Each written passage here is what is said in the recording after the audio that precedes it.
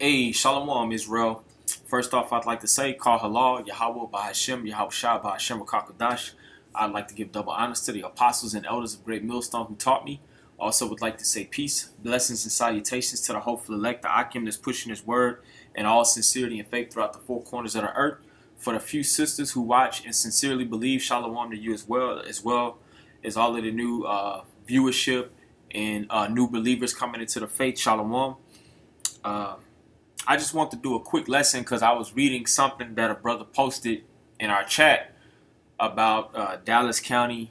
They're basically enforcing the mask, Dallas County is enforcing the mask mandate. Now, we know here in the state of Texas, Governor Greg Abbott, he is basically not mandated for it to be a requirement to wear a mask.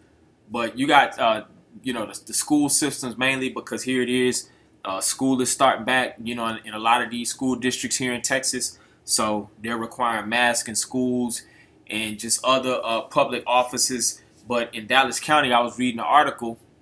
It was saying that in schools, of course, any government buildings, in certain businesses, they're going to mandate masks again. So here it is, all of this false information, and then the whole fear campaign of Esau Edom, the left hand, basically forcing people to receive that cocktail. So, and they basically ramping up, talking about the whole Delta variant and, how the numbers are increasing, especially here in Texas, because Texas has been like that rebel state, just going against the orders of the so-called commander-in-chief, the president. But with all being said, here it is in the summer, and it seems like they're basically saying that the cases are getting higher, when pretty much people are more out in the sun in the summer. The days are longer, so people have more exposure to vitamin D. So, I was reading, or not reading, I was watching a video by a so-called health expert, a doctor or whatever, and he was just saying it's just preposterous that they spend this whole fear campaign with misinformation. You would think, if anything, that the cases would rise a lot more during the fall and the winter months. But all being said, the left hand is showing his power. Satan's going to come with great wrath because he has a short time. So basically, they're going to go progressively harder and harder to establish draconian or with draconian measures to ultimately fulfill their New World Order agenda. So Lord willing, I'm just going to get a few precepts that I was just meditating on. Lord willing, through the Spirit that's an edify. I'm going to start off here in Ecclesiastes chapter 10, verse 5. It says, "There is an evil which I have seen under the sun, as an error which proceeded from the ruler." So there's an error that King Solomon is talking about in this chapter, that he's seen under the sun as an error which proceeded from the ruler. So the rulership that's in power, they're not ruling according to the law, statutes, and commandments of the Heavenly Father via the Bible, via the laws. So this rulership is a rulership of error. This whole Western world society is basically ruining nations, man. And right now, they have everybody scared out of their mind, man, to really think for themselves and really evaluate information and make a logical conclusion as to which way to go. Because, the tenets that the so-called founding fathers of this place established with the Constitution is you're supposed to have the right of life, liberty, and the pursuit of happiness. But people are being seen that was all just a false illusion, man. It really was a dream. The American dream is for those who are asleep, and it's time to wake up. Because the rulers of this place, man, they're showing that they can just at any time move the goalposts. They don't keep any of their own laws, man. So really, through the Spirit, a whole new righteous rulership and government is going to have to be established, man. Because there's nothing but false judgment, unrighteous laws that gets prevailed in this place, man. And on top of all of that, wickedness, man. Matter of fact, I'll read the next verse. Ecclesiastes 10 and 6. It says, folly or foolishness, folly is set in great dignity. So every, all manner of foolishness, you know, all of these different so-called alternative lifestyles, just basically people having the power to destroy themselves. But anybody that's talking about righteousness, about the preservation of life, those people get demonized, man. Those that question the so-called powers to be that rule in error, those are the ones who get ostracized from this society that don't go along to get along. Shout out to Kwame Brown, because I know he uses that term a lot. Go along, get along. But hey, that's really biblical principles, because the scripture says, follow not a multitude to do evil. So this place exalts all manner of foolishness and folly. And it says, and the rich sit in low places. So the rich are the rich in faith, meaning the men that the Most High set up to receive this word. The prophets who are out there on the highways and the byways and putting up these videos prophesying, man. Calling out all the wickedness and the madness that's going on in this place. Sighing and crying for all of the abominations that be done in the midst thereof. We sit in a low place right now, you know. But the point being made, man, the Lord, if we don't have any hope as a nation if the Most High doesn't send his son, Yahweh Shah, to come redeem us out of this hellhole, man.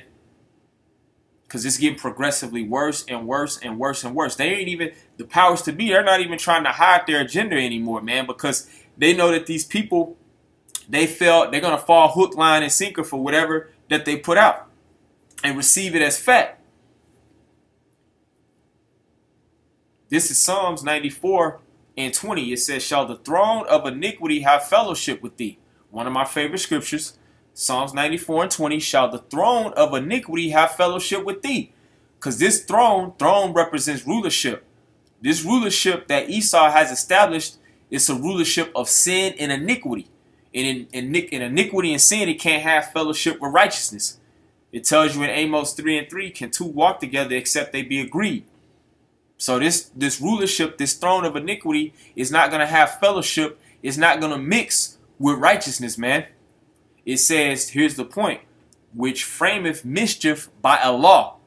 So Esau, Edom, the powers to be that control on the left-hand side that was set up by the Most High to rule on the left-hand side, they frame mischief by laws, man. That's why the Senate, you know, the Congress, they're always writing bills, which they used to have that commercial back in the day when, you know, commercials were educational, how a bill becomes a law. So Esau, Edom, they're set on framing mischief by their wicked laws, man. They're unrighteous laws that are a detriment to everyone that's involved, man. And the main reason why is because their laws are contrary to the laws of the Heavenly Father. Isaiah 10 and 1. Oldie but a goodie. Isaiah 10 and 1, it says, woe, and woe is an old Quaker English word for destruction. And we know that according to prophecy, Babylon the Great, which we know prophetically through the scriptures is America, is set to be destroyed. And mainly because the wicked that's in power. That's all a part of that process of the Most High taking the wicked out of the power so a righteous government can be established. Two kings can't sit on the throne. The throne of iniquity can't have fellowship with righteousness, I just read. So this rulership, this empire has to be destroyed. Isaiah 10 and 1, woe unto them that decree unrighteous decrees, or laws, or policy. It says, woe unto them that decree unrighteous decrees, and that right grievousness which they have prescribed. So the laws of this place are grievous laws, man. Whether you want to talk about their tax code, putting usury on people. And now, you know, in the midst of at the end of the summer, going into the, you know, the fall and the winter, they're bringing the whole mask mandate back. And that right grievousness which they prescribe. And that word prescribe, it's a compound word. It means to write before. Pre means before, scribe means to write. So all of the laws that are written in this place, they're grievous to people, man. And it's beautiful all through the Spirit that this word is going out, because the elect of our people and the 1/3, they're waking up, man. And that's why Esau Edom, he's constantly putting strikes and removing brothers' videos, man, because he can't contain this truth, man. He can't contain this truth. The more he tries to do to try to muzzle or put it out, the bigger the flame gets, man. It's a wildfire of truth, man. And that shows that we're close to the end too, like the prophecy in Matthew 24, when it talks about when the gospel shall be preached throughout the earth, then shall the end come. And rightfully so, because righteous judgment never goes forth in this place, because all of the wicked laws that Esau Edom, the wicked that's in power, promotes. I'll go to Habakkuk chapter 1. And I'll read a few verses here. I'm going to start at the top in verse 1. It says, the burden which Habakkuk the prophet did see. So we feel the same way, in the spirit as, Habakkuk felt. And one of the brothers that's out there, in the right spirit preaching the word, we don't know who we are, but one of the brothers might be Habakkuk coming back. But Habakkuk, he saw a burden in his spirit, man. Verse 2, O Lord, how long shall I cry, and thou wilt not hear? Even cry out unto thee of violence, and thou wilt not save. So that's the way brothers feel in the spirit. We're steadily crying out to the Heavenly Father through his Son to deliver us out of this predicament, man. Because these laws are getting more grievous and more grievous, man. More of your civil liberties and your privileges are being taken away more and more. And as we go into the fall-winter zone, man, oh, man, I think through the Spirit, I feel things is finna ramp up fast. Things is finna switch gears real fast, man. It says, verse 3, why doest thou show me iniquity and cause me to behold grievance? For spoiling and violence are before me, and there are that raise up strife and contention. So that's all that's around us, spoiling and violence, strife and contention, even amongst 2/3 of the nation of Israel, man. Those that know that they're Israelites, they're preaching false doctrines.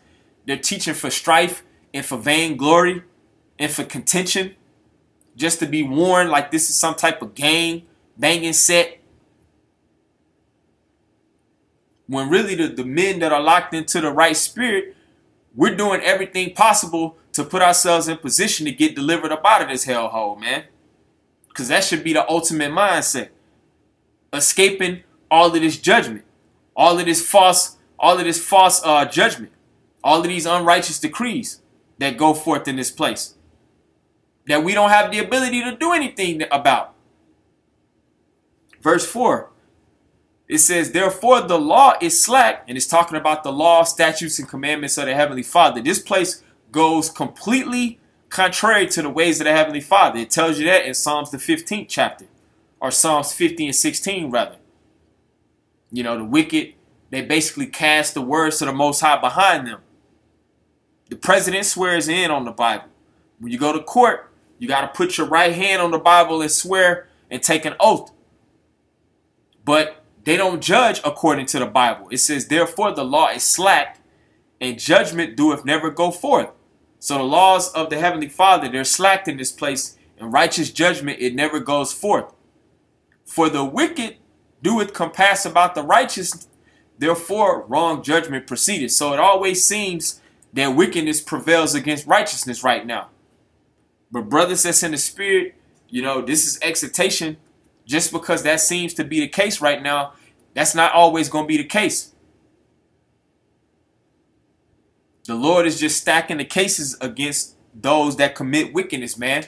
So once he bangs the gavel of judgment, because the Most High, he's the ultimate judge, then he's just going to, set everything in order, so to speak. So wrong judgment always proceeds in this place, and it's mainly because of the rulership that's in power, that create unrighteous laws, man. And now with the whole mask mandate thing, and then really this is all in an attempt just to force people to receive the cocktail ultimately, man. We're headed out of that. We're at the end of the summer, coming into the winter, man. Things is about to speed up. Gears is about to switch, man. The devil is really about to poke those horns out, man. So that's why brothers been constantly in the spirit to put up videos about being circumspect and paying attention and just really watching your conduct and your behavior and watching your moves and watching what you say, watching the things you ingest into your spirit and your psyche.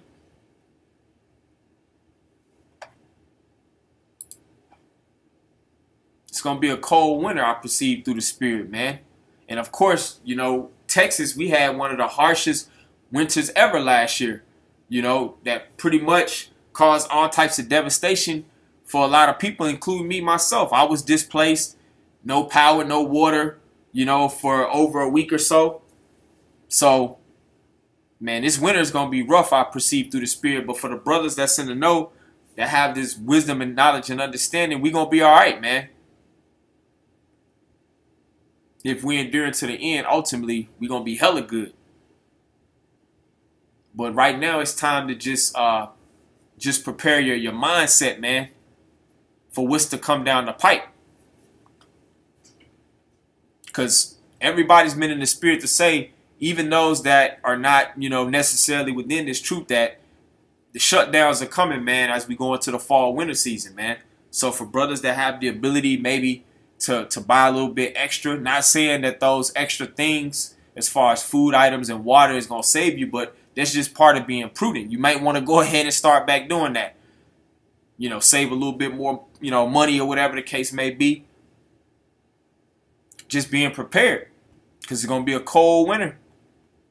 I perceive through the spirit the way that things is rolling down the line, you know. I'll read this and end out the lesson. It says, this is Matthew the 24th chapter in the 20th verse. It says, but pray ye that your flight be not in the winter, neither on the Sabbath day.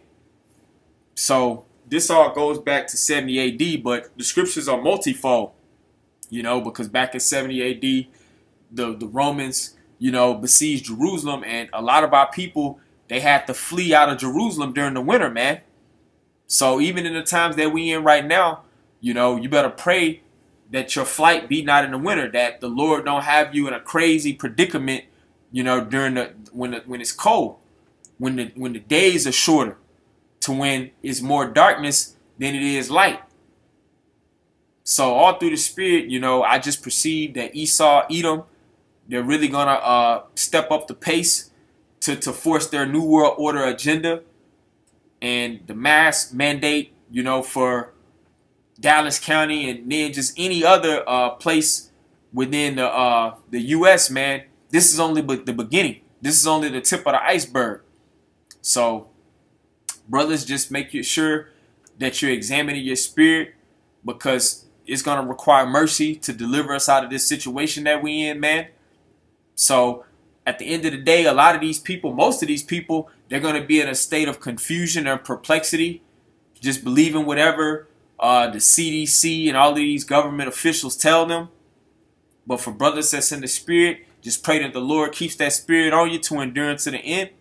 So with all being said, I want to give all praises to Yahweh, Ba'ashem, Yahweh Shah, Ba'ashem Rakakadash. Double honors to the apostles and elders of Great Millstone. Shalom, peace and blessings to the elect.